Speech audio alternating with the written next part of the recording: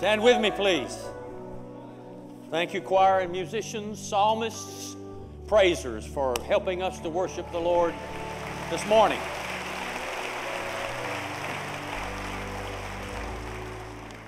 We're very happy that you've all come to worship with us today. If we have any visitors, we greet you. Thank you for coming. And we certainly greet those who are watching. We are live streaming, and they are observing this and worshiping with us also by radio and any other type of device you might have. Thank you for joining us today. God has something in store for every one of us. There are no accidents.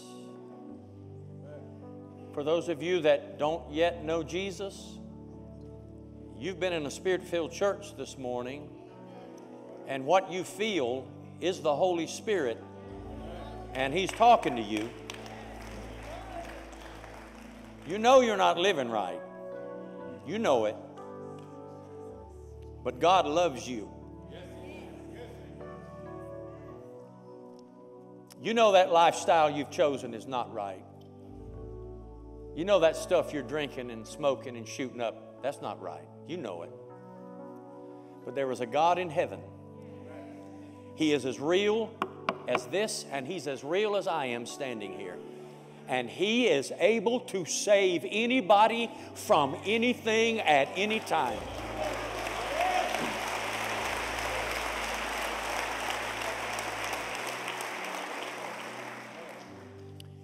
Several days ago in prayer, the Lord laid this message on my heart to prepare this church for tomorrow night.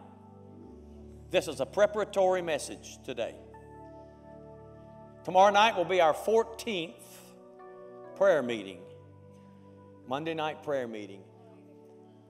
I don't know about you, but I'm hearing of people being healed, saved, baptized in the Holy Spirit. Brother, I'm hearing it. It's happening.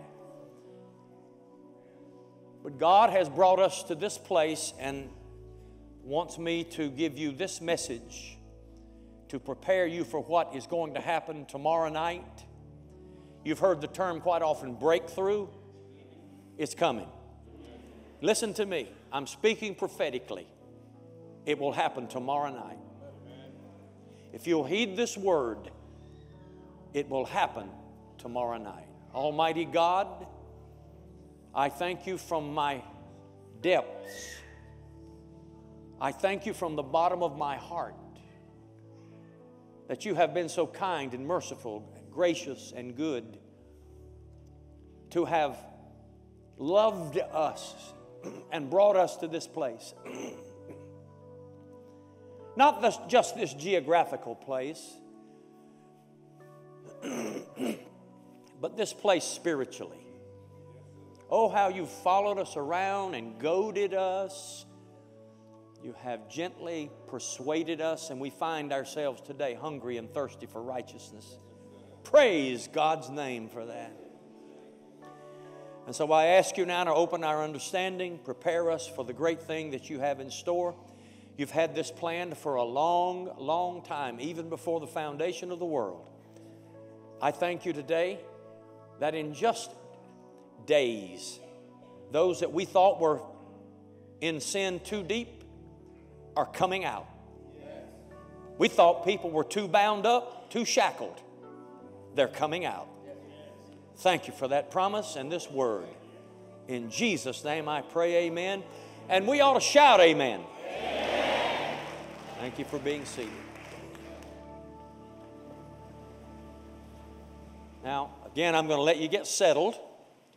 You have purses to fix and blankets and all kinds of stuff. I don't know what you're doing, but I can't start until I know I have everybody's attention. That's how imperative this is.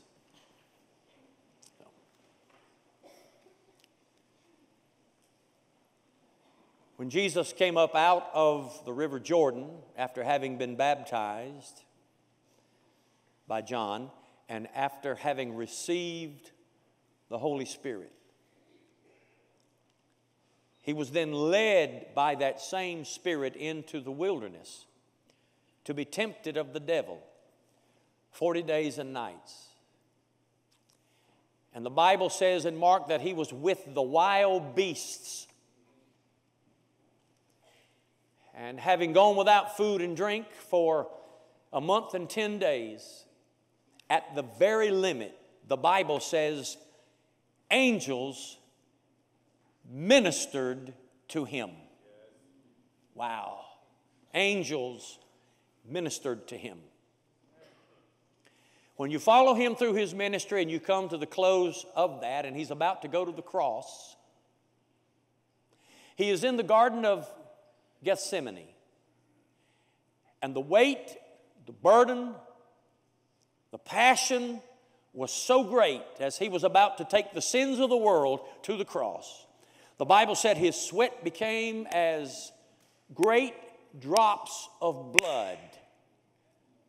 Then it says, the angels came and strengthened him. The point is, even Jesus Christ needed help from heaven. The virgin-born, Spirit-baptized, Holy Son of God in his earthly body had to have a touch from heaven. Angels were dispatched to come, minister to him, and strengthen him. So keep that in mind as I go to Acts chapter 5.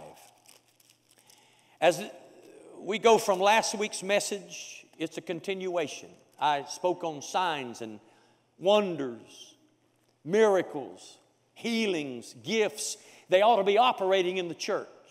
If it isn't, the church is dead. And here's what we read. And through the hands of the apostles, many signs and wonders were done among the people, and they were all with one accord in Solomon's porch. Yet none of the rest dared join them, but the people esteemed them highly. That means there was such a power and so many supernatural things going on in the congregation that the city and the citizens admired them. They just didn't want to join that church. And believers were increasingly added to the Lord, multitudes of both men and women, so that, listen to this, so that they brought the sick out into the streets and laid them on beds and couches, that at least the shadow of Peter passing by might fall on some of them. Also, a multitude gathered from the surrounding cities to Jerusalem, bringing sick people and those who were tormented by unclean spirits, and they were all healed. Then the high priest rose up, and all those who were with him, which is the sect of the Sadducees, and they were filled with indignation and laid their hands on the apostles and put them in the common prison. But at night, an angel of the Lord opened the prison doors and brought them out and said, "Go, stand in the temple and speak to the people all the words of this life."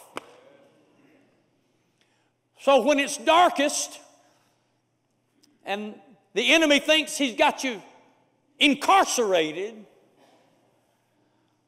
an angel shows up and says, "Let's go." They can't hold you back. They can't hold you down. They can't lock you in. Let's go. Now, I'm only giving you a small fraction of references to angels and their ministry in the Bible. But listen to these. Remember Elisha? Elisha the prophet, the great prophet of Israel. The king of Syria is coming to fight against Israel. And the Lord speaks to the man of God and tells him what the Syrians are going to do. So then the prophet sends a messenger to the king and says, "Don't go there, the Syrians will be there. Don't do this, the Syrians will be there." And the Syrian king said, "Is there a traitor in my army? Tell me who it is." And one spoke up and said, "It's not one of us. It's that prophet down there. That prophet in Israel. He tells the king what you say in the privacy of your bedroom." The king said, I'm done with that. Let's go find this guy. Where is he? They said, well, the last we heard, he was in Dothan. So the Syrian king got all of his chariots, all of his archers, all of his spearmen, horses, everything, a mighty army to go get one man. And the Bible says at night they surrounded the prophet. Can I just tell you that the devil thinks he's smart when he moves at night? Have you ever noticed that things kind of fall apart at night? Have you noticed that when you get weak and tired and it's almost time to go to bed, the devil seems to wake up and try his best? Oh, don't be alarmed if everything happens at night, because he's the prince of darkness and that's the only atmosphere he knows how to work in. So he's going to come at night. So when the prophet and his servant wake up the next morning, the servant goes out to get water, and he sees, as the sun comes up, that the mountains are surrounding them and they are full of Syrian horses and chariots. He panics. He runs inside to the prophet and says, alas, my Lord, what shall we do? Elijah said, don't you worry about it. Lord, open his eyes that he may see that those who are for us far outnumber those who are against us. And so when the servant went back out, he still saw the enemy. He saw the problem, but behind them and bigger than they was a whole mountain full of chariots of fire. The angels of the Lord were encamping about those that fear the name of God. Hear me now. That scripture is real. It's vital. The angel of the Lord encamps around those that fear him. I'm telling you again, there are angels in this building right now. An angel came to church with Sandra and me this morning. Angels are in the children's building right now. Angels are out in the lobby right now. There's a couple sitting on the steps on both sides right now while they're up in the choir right now. You say, Pastor, that's crazy. And I know newcomers will say, the man's losing his mind. No, I got my mind. When I found Jesus, I got my mind. And I know what this book says. God's angels are stationed everywhere. They far outnumber the enemy against us. The Bible says there's 10,000 times 10,000 and thousands of angels just waiting on God the Father to give them a mission to come down here and protect and lift up the saints of the Most High God.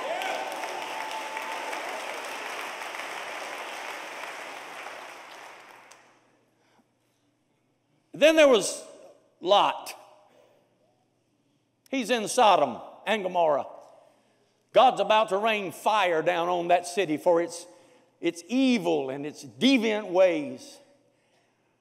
But God sent two angels and said to Lot, you better get out of here. In fact, we're taking you out of here.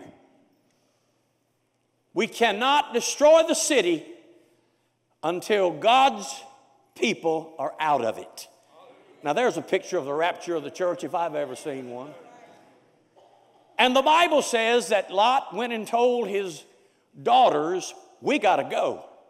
They believed him. He went and told his sons-in-law, we need to get out of here. Judgment's coming. And they laughed at him. They thought he was kidding. So the angel said, forget them. Get your wife. Get your two daughters. And the Bible says, while Lot lingered, the angels took them by the hand and led them out quickly. Quickly. He said, quickly, let's go. So angels were sent from God into a sinful place to extract them from that place before the judgment of God comes upon them. Who did it? Angels did it. How about Daniel in the lion's den? He's a just and good man, but he's been falsely accused, and now he's been sealed in a den of lions. And the next morning the king comes down and says, oh, Daniel, can the God that you serve continually deliver you? Listen, Daniel said, O king, live forever. My God hath sent his angel to lock up the mouths of the lions. Your servant is fine, and may you live forever. Who did it? God sent an angel and locked the mouths of the lions. You remember the parable of the rich man and Lazarus, the beggar? The Bible says when the beggar died, when Lazarus died, angels came and carried him into paradise or into Abraham's bosom. Then you remember Paul in a storm on a ship. It was a violent storm. They were facing death. Paul comes up on the deck and he says, fellas, don't worry about it. This night an angel of the Lord stood beside me and told me that not one single life is going to be lost. So you see, throughout the scriptures, these angels, these mighty warriors, these messengers, these spirits, these flames of fire from heaven are constantly obeying the bidding of the Father on behalf of the children of God. Psalm 91 says, He will give His angels charge over you to keep you in all your ways, and they will carry you in their hands, the Bible says. Did you hear me? He will give His angels charge over you to keep you in all your ways, and He will hold you up, bear you up by their hands. And then one of the most amazing passages to me of late in the Bible, Matthew 18, chapter 10. You just got to see this. Take heed that you do not despise one of these little ones. For I say to you that in heaven, their angels always see the face of my Father who is in heaven. Now, folks, hold on. He's not talking about little children only. Because in another passage, he said to a whole group of grown men and women as well, fear not, little flock, for it is the Father's good pleasure to give the kingdom to you. So when he says little children, little flock, he's not talking about toddlers. He's talking about the children of the Most High God. And so he said, I'm about to get happy here. Take heed that you don't despise one of these little ones. For I say to you that in heaven, their angels always see the face of my Father who is in heaven. Get a picture of this. In heaven, you see, everybody has an angel. Every child of God is in protective custody. He has an escort. Hallelujah. He has someone who's watching over them. I've got at least one angel. We all have at least one. Some of us need many more than one to watch out over us all of the time. But Jesus said, watch this. In heaven, my angel, your angel, their angel is always staring at, glaring at my Father's face in heaven. They don't flinch till He moves. They're not watching other angels. They're not listening to angelic choirs. They're not watching the activity of other heavenly beings. They are staring in the face of the Heavenly Father. Now, please, just let me, this is the way I understand it. I am a dog lover. I love dogs. I think they are from heaven. And I think that one of the cutest things in the world, and I did it to all our dogs, when I got up at a certain time of the day and headed towards the cabinet, she knew it could be treat time right here. Have you ever noticed that when you start rattling a bag, you get into their treats, they'll sit there, their ears are perked, they're poised, they're not looking around the room, they're looking at you. In fact, they're looking into your eyes. You can flinch and they'll look at you like this. You can act like you're going towards the bag and they'll, you want a treat? Oh! That's all it takes. And without demeaning this precious truth of the Holy Scripture, That's exactly what it's like for angels. Because the only one they listen to, the only one they care about is the Father sitting on the throne. They were created by Him for His pleasure and to do His bidding. And He assigned them to those who are coming to heaven one of these days.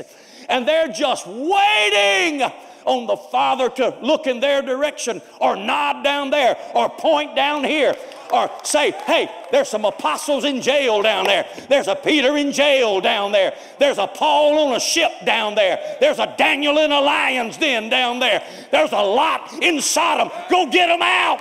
Go get them. And the angels of the Lord show up and deliver those.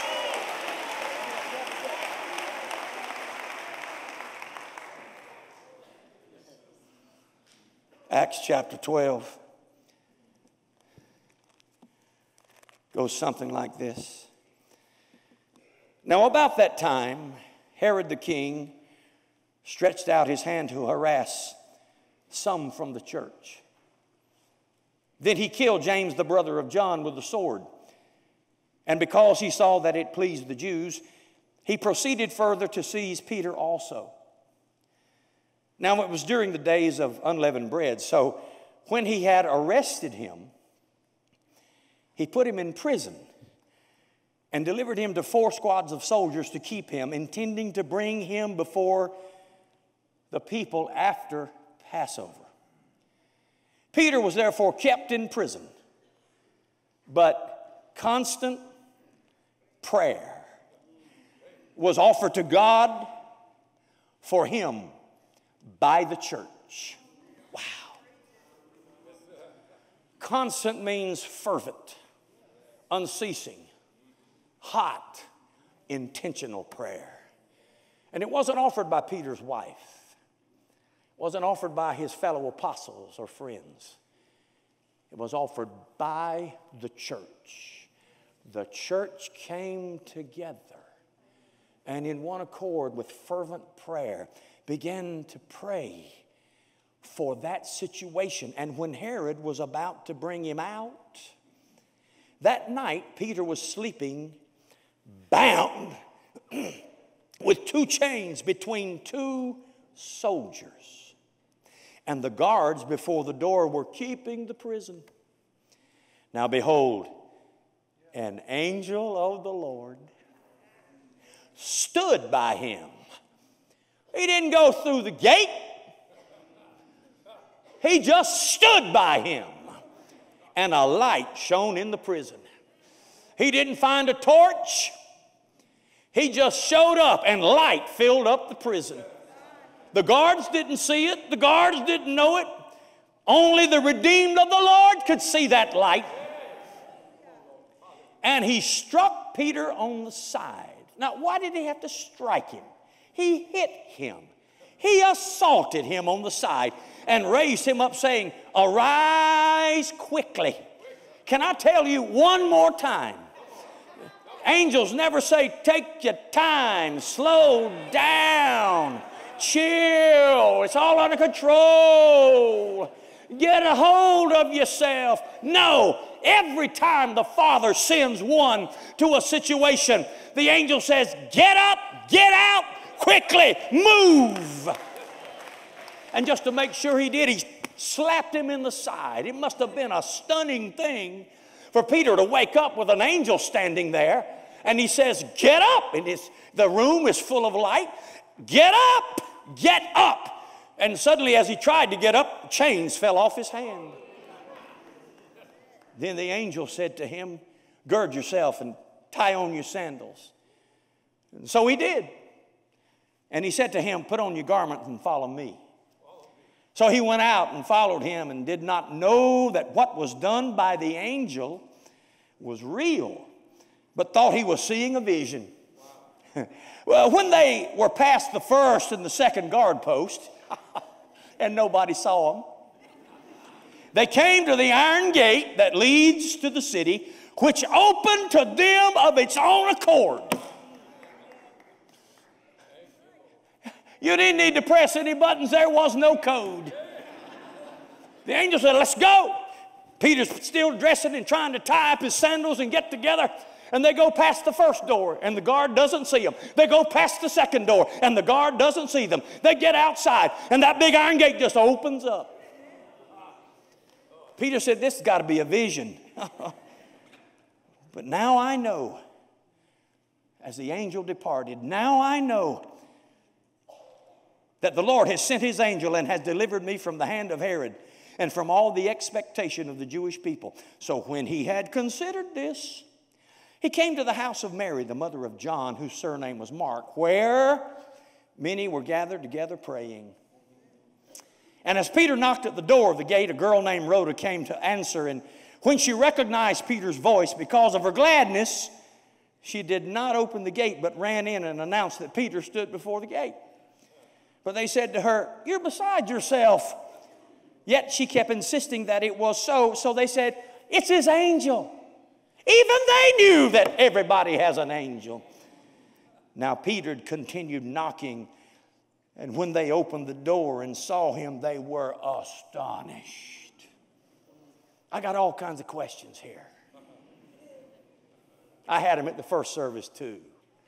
This is not rehearsed stuff. They prayed fervently, but they didn't really believe it was going to happen. Had they believed it, they would have believed Rhoda when she said he's out there. But they were praying, crying out to God, but not expecting an answer from God. I think that's the condition of the church today. We can fill up buildings and pray long, hard, and loud. But if we don't believe that what we ask for will come to pass, what good is it? If we don't believe that what we petition God for is coming our way, what good is all of this? We are wasting our time. I don't want to just have a big crowded prayer meeting and throw up some requests and petitions to God and then go out and keep worrying about something and trying to customize the situation. No, sir. I want to come and let God know the desires of my heart, and then when I close my mouth, believe that it's done and go my way rejoicing. So here's what I heard the other day. It's been really hot out in Nebraska, as you know. It's been really dry. There's a part of Nebraska there, one of those small farm towns. It hadn't rained in weeks and weeks. The farmers lost their crops, and that's their main income. The business is dying. There are no flowers around the houses. They're worried about drinking water. Dusty, dry, powdery. And one day in the pulpit, the local pastor said, I feel like this afternoon at 4 o'clock, we need to have a citywide prayer meeting. Come out to this dry field out here beside the church. Somebody call the mayor. Call your friends. Let's have a prayer meeting in this dusty field and ask God to send rain. 4 o'clock rolls around. A good number of people are there. The mayor is present. Church members are there. It's so dusty, and their feet have created clouds of dust. And with their perspiration, they're covered in mud and dust. They're about to pray when one of the old saints in that church, an old lady, Sister Jones, comes driving up in her old car. And she interrupts everything, and they turn around. And they see it's Sister Jones, but they notice something strange. When she opened the door and threw her legs out, she had on galoshes.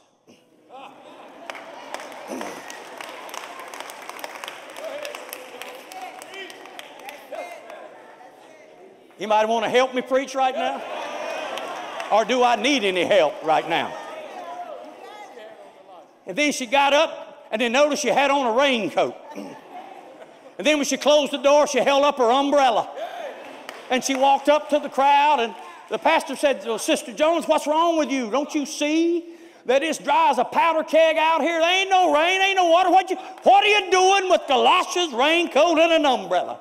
She said, I thought you said that we were going to ask God for rain today, so I figured I better get ready for a rain shower.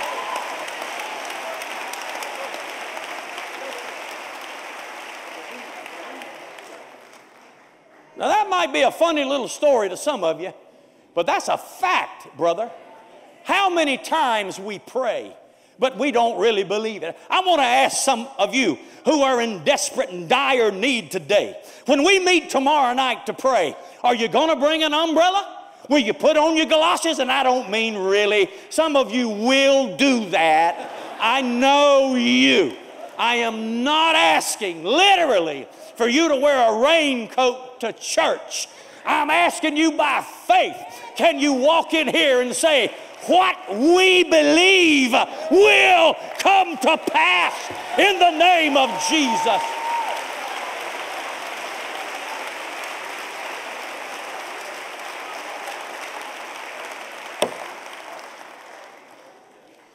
Hallelujah. This is it, brother.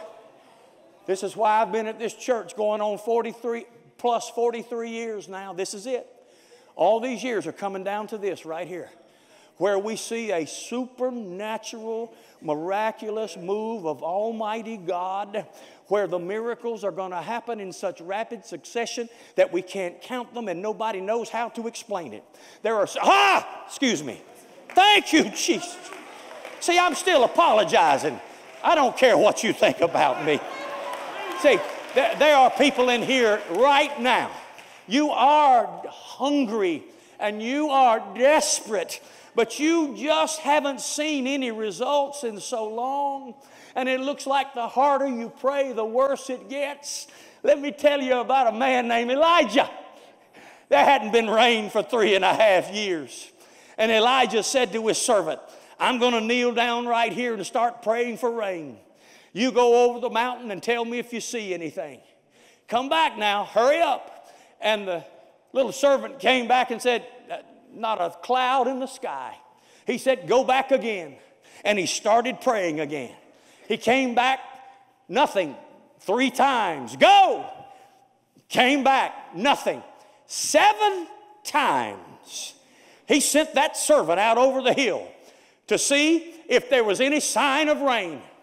Each time the report was bad, Elijah got back down on his face and began to cry out to God for rain.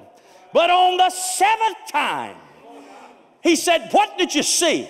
The servant said, well, I see a cloud about the size of a man's hand. And Elijah said, that's all I need to know. And let me explain something to you. You can pray time and time and time again and see nothing. That just means go back to praying about it. Never quit praying. Pray without ceasing. Pray everywhere, holding up holy hands without wrath and believing that God is able. And then when you do see a little tiny sign, that doesn't mean quit. That doesn't mean it's over. It means go down again. Keep praying until you hear a thunderclap. Keep praying until you see rain splashing all around you. Never give up because God is faithful. Hey!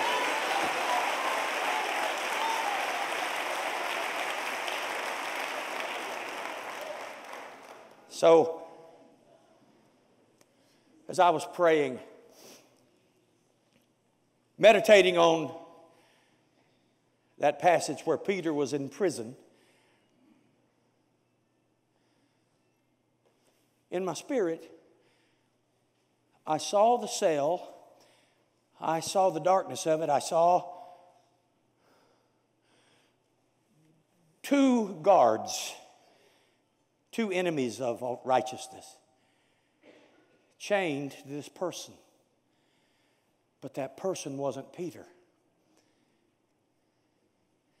It was your son. It was your wayward daughter. It was your backslidden husband.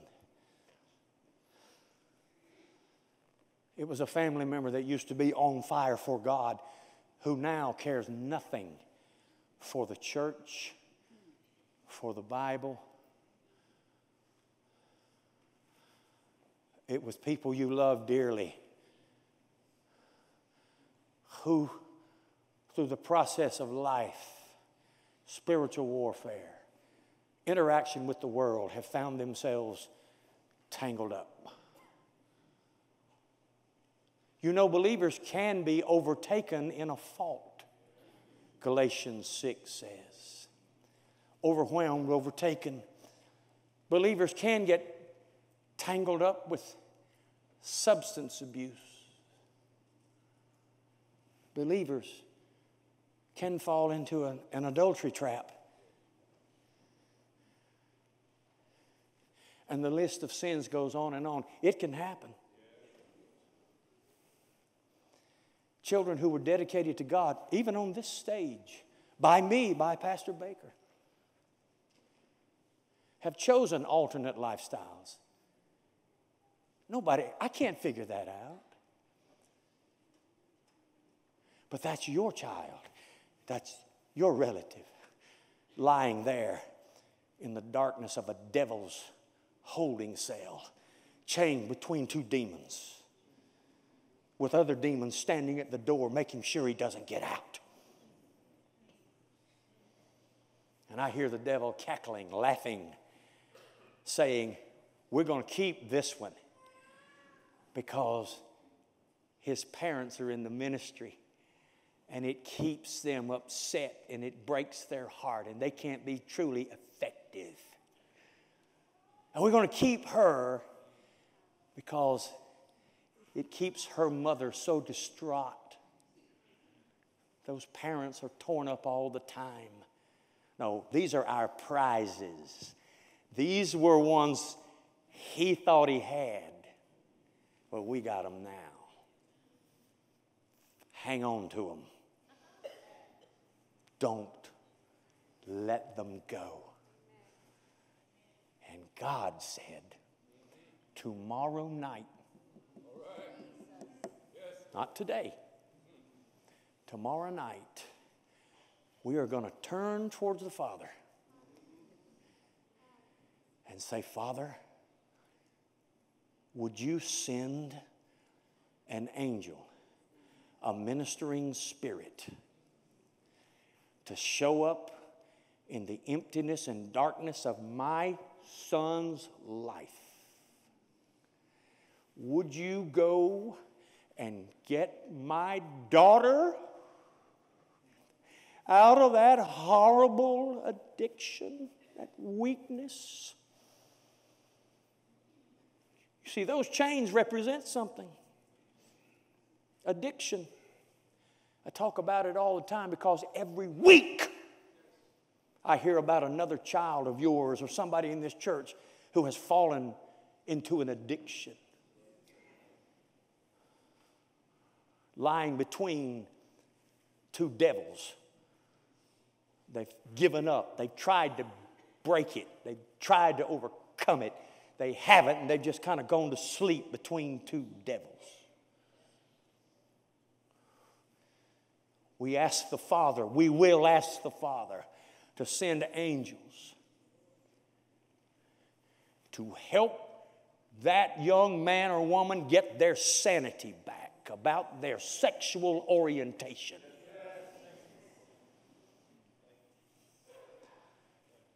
And that angel is able to make those chains fall off.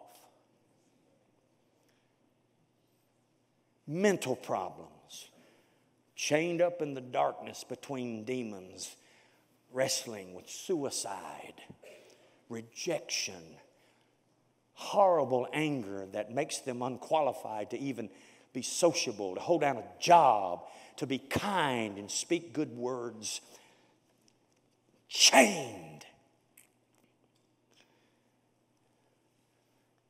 But the writer of Hebrews says, what is an angel? It's a ministering spirit. Listen, sent forth to minister for those who will inherit salvation. Go back to that passage in Matthew where Jesus talked about the little ones and their angels beholding His face. 2 verses down it says, for it is not my Father's will that any one of these should perish. The God we serve is greater than any foe.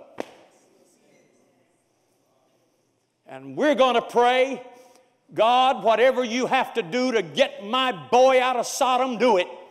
If you have to grab him and jerk a knot in him and drag him out, do it. Whatever you have to do to get my daughter out of that place, that crack house. Lord, if you have to lasso her, grab her by the neck through an angel, do it, Lord Jesus. Because we believe that if you promised that they can be saved and serve the Lord, then it must come to pass. And here's what I'm going to say before tomorrow night.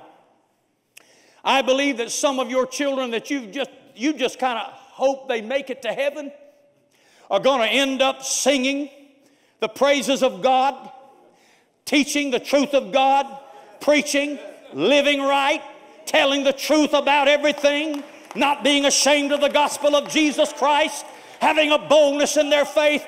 No, you can't make me doubt what I'm telling you right now. I saw it in the Spirit. I saw an angel walk in and break the chains off your baby. And that baby got up and walked out. Stand with me, please. Stand with me, please.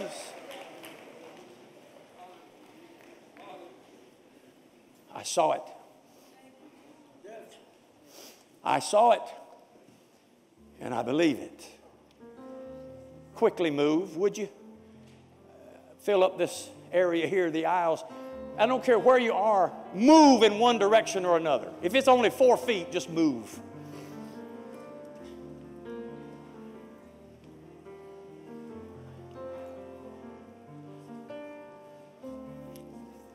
But you cannot afford to come here tomorrow night with question marks.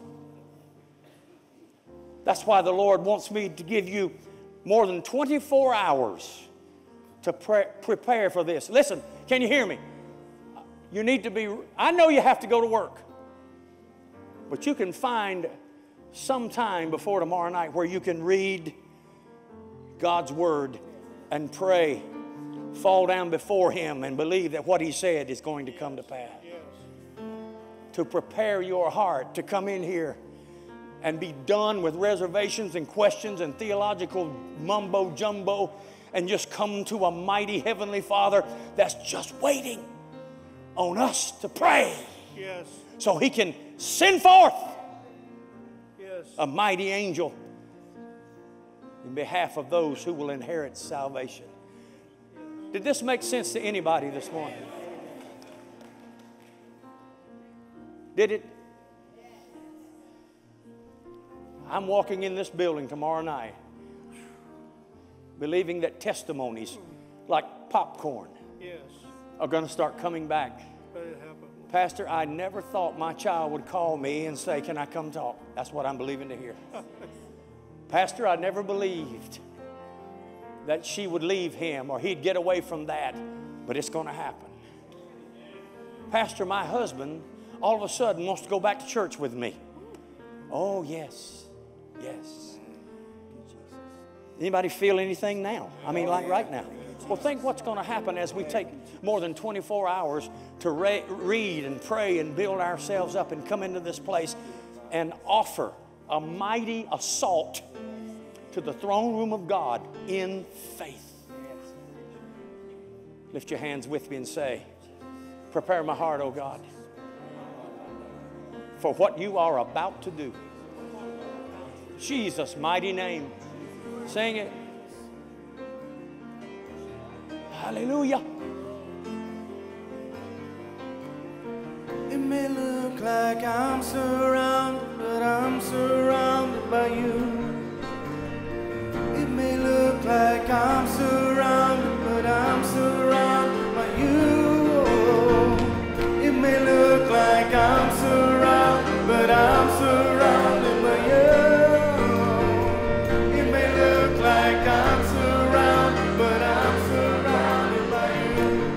This is how I fight my That's battle. how you do it. This is how I fight my battle. This is how I fight my battle. This is how I fight my battle. This is how I fight my battle. Oh, yes, Jesus. This is how I fight my battle. Oh, fight my battle. Yeah. It may look like I'm surrounded, but I'm surrounded by you. It may look like I'm surrounded, but I'm surrounded by you. Oh, it may look like I'm surrounded, but I'm surrounded by you. Yeah, I'm surrounded. We worship you, Jesus. This is how I fight my battle. This is how I fight my battle. This is how I fight my battle.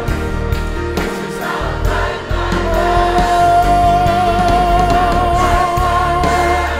We worship your name. This is how I fight my battle. I was not going to tell this. 2 Monday nights ago, Rob, where were you guys? Where was your son sitting? Over here? Yes. And then the little Millard girl, where do you think she was sitting? I'm sorry? Over here? Up top. These are children.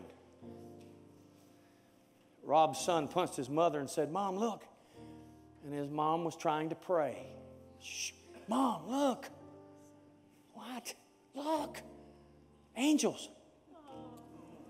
And he said, "Right up there in those 3 boxes, there were 2 in the middle one and 1 on each side. And he described it intricately. Intricately. Kids can't make this stuff up. Length of hair, what they were wearing. The one in the middle had 2 purple stripes down his robe. And one had a trumpet, holding it out like this, moving the valves a little bit. But what they didn't know was that the other child saw the same thing.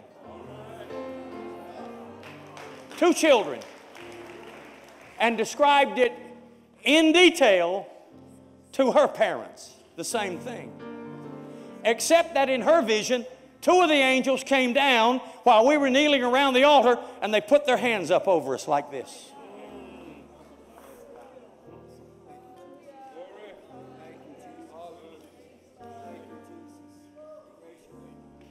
Folks, this ain't religion. This is spiritual. We walk in the Spirit. We see in the Spirit. We walk by faith and not by sight. They're here. They're here right now. I tell you, one followed me across this stage as I was preaching to you this morning. And one will follow you home, brother. Are you a child of God? An heir of salvation? He'll get in the back seat. Hallelujah. Thank you, Jesus. Thank you. They're not afraid of traffic either. They can stand out in front of a truck and keep it from hitting you. They're not afraid of muggers and robbers either. They can stand between them and you. They're not afraid of anything. They are messengers of God, sent forth from God to take care of those who belong to God. This great loving God cares about us more than we can know. So here we are. Jesus might come. I don't know. Jesus said only the Father knows. So I can't say, when Jesus is coming, but I know this. If He doesn't come, tomorrow night I'm going to dance my way into this sanctuary. And I'm going to shout and rejoice and bless God for all of your answered prayers and for all of the salvations and for all of the infillings of the Holy Spirit. And people are going to get healed in their stomach, in their lungs, in their head, in their heart. It's going to happen.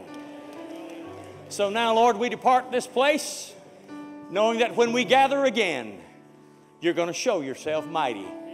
Let the words of my mouth, of my heart, be acceptable in thy sight. O Lord, my strength, my Redeemer. Amen. And the whole church shouted, hallelujah! Hallelujah. Bless you. Let us bless the